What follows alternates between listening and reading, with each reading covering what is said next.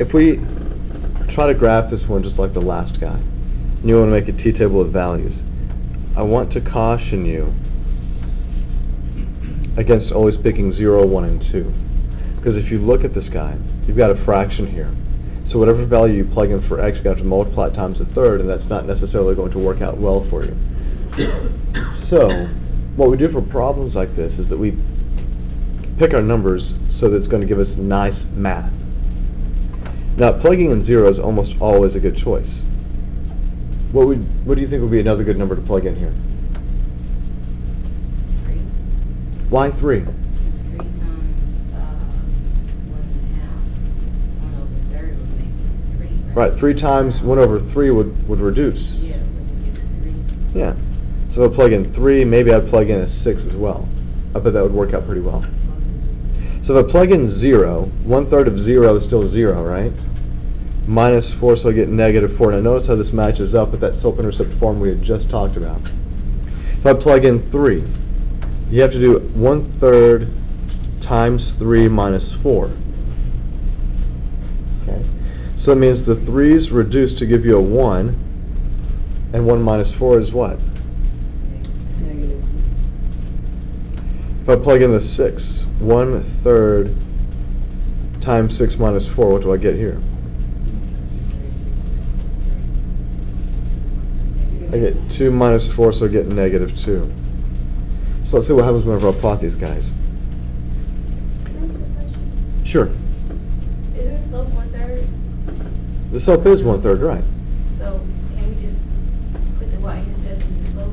Right, if we know the y-intercept and the slope, we can go straight to that. So if you look at this guy, since it is solved for y, you can, at least I hope you can, identify that the slope is 1/3. No. This is a positive, right? Look at the coefficient here. That's a positive coefficient for x, so it's a positive 1/3. And what's your y-intercept? Negative 4. 0, negative 4. Remember, the y-intercept is a point, so we have to give it as an ordered pair. So if I plot these guys, I've got 0, negative 4. If you use your slope, remember we talked about the slope as being rise over run, which means I have a rise of 1 and a run of 3. I'm going to be right here. A rise of 1 and a run of 3 is right here. But look at these order pairs, these points that I have. Don't they match up with the order pairs that I have identified? This guy matches up with 6, negative 3. This guy matches up with 6, negative 2. Right? Now if I keep going here, up 1 over 3, then I'm right there. What about the points that are going to be on the left side of the graph? How do I get those?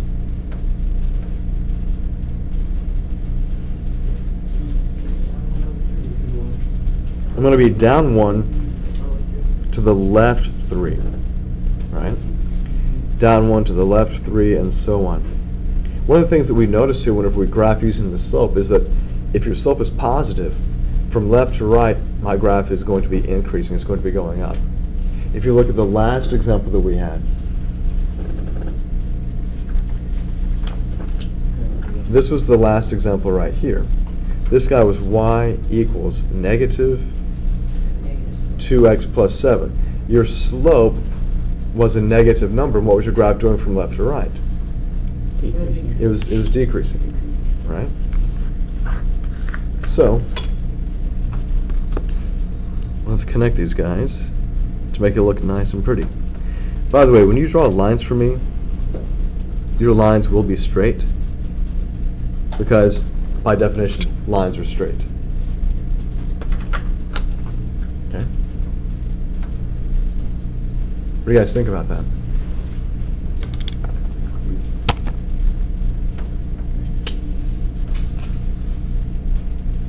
And here's the computer graph right here.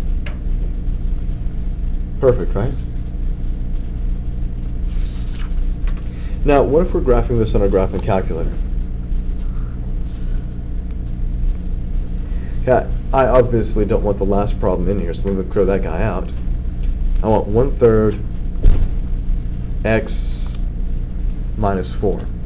Now, if I graph this, it should be very similar to what I see here. By the way, if you hit the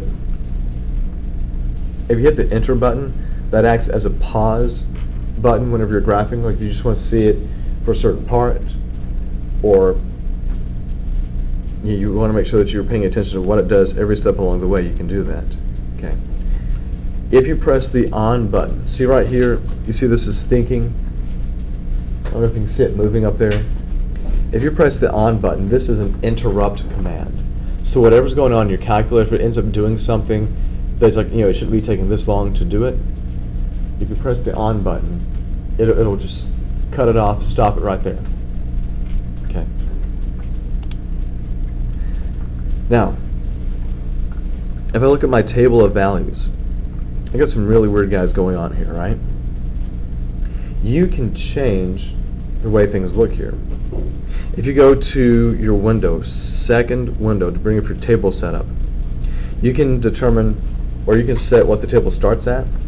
And the second guy right here, this little triangle table, that means delta table, that tells you how much it's incrementing each step. Now maybe I don't want to increment every one step. Bless you.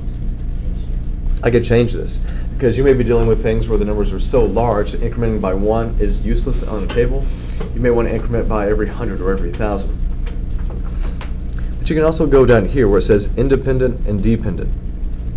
X is always your independent value because you pick X. You can choose X, so it's independent. But the Y value depends on what you choose for X, right? So I'm going to come down here to independent. Instead of auto, where it completes the table for me, I'm going to select ask. So if I do that and go back to my table, you see that there's nothing here. It will only have the values that I tell it to have here. So if I look at what I did here, I plugged in 0. I came up with -4. I next plugged in 3. And that gives me -3. I plugged in 6, and it gives me -2. So my t-table is being completed for me just the way that I want it to be completed. I have control over this, if I want to have control over it. I mean, I could even plug in 120. I get 36. Now, obviously, I don't want to plug in 120 because graphing it's going to be a problem, especially when my window only goes up to 9. Right. Now, of course, you can always adjust this, and you can find graphs online that'll be, -10 to 10 all the way, or even goes out to 20. You guys know how to use the internet and how to do searches and find all kinds of crazy things out there, right? But things that don't get you kicked out of the computer lab, right? Right.